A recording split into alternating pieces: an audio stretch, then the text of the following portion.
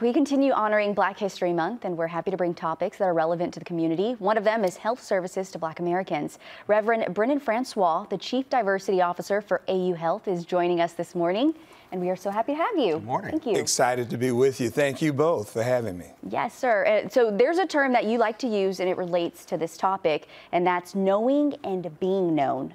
Tell us about that. Sure. I think one of the things that divides us is our inability to really get to know someone. So I do a lot of public speaking around the world, and on one occasion I was at an elementary school, and this little kid was in the audience. Can I introduce the speaker? And the principal said, yeah, come on. So the little boy stood up and he said, I want to introduce to you our speaker for today. His name is, what's your name? His name is Brennan Francois, and he's from, where you from? And he's going to talk about, and as he turned around and asked me what I was going to talk about, the principal took the mic and said, I thought you knew the speaker. Little boy said, never saw him a day before in my life. There you go. And my point is, it's hard to introduce someone you really don't know. And so if we're going to understand each other, communicate with one another, relate better to one another, we've got to know each other. So knowing and being known is a key component in that spirit of understanding. Okay, so what can you do to achieve that level of knowledge, familiarity, trust? Yeah, I think it begins with having curiosity. We often can see from the exterior what our differences or our similarities are, but to have curiosity about what's beyond that.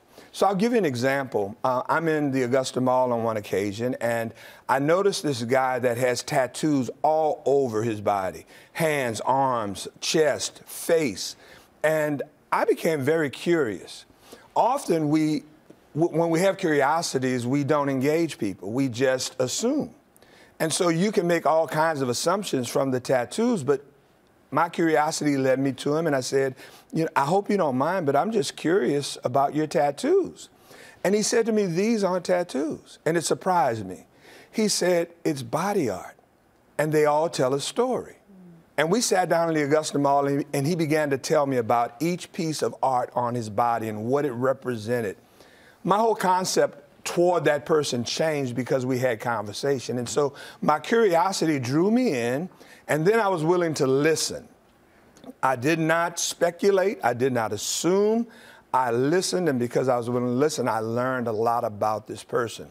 I think that's really how it begins, having curiosity, being willing to listen and learn, and not bringing any of our preconceived thoughts to the table, but allowing the conversation to help shape our understanding. That's nice. I like that. Oh, I like that. And sometimes you just have to be willing to ask questions. You wouldn't have done that if you didn't ask. Let's talk about your job. So you're the Chief Diversity Officer for AU Health.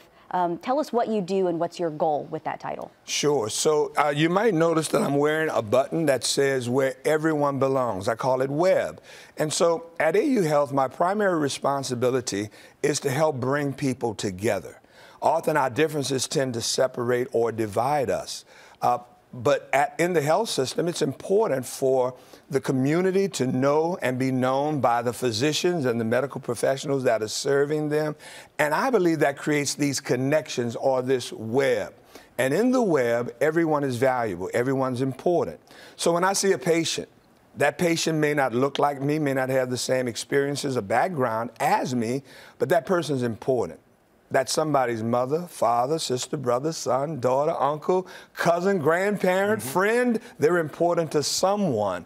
And I want to be able to engage them on the level of their importance. And so my role is to help our healthcare community acknowledge and sense the value in our employees and in the community that we serve. It's so important to include diversity and inclusion in the medical field. What is AU doing to help recruit more minority doctors? Yes, so one of the things we're doing is fishing in different pools. And so if you want a different kind of person in your community, you have to look in non-traditional places, and that's one of the things we're doing. In my office, one of the primary primary things we're doing is called pipeline programming.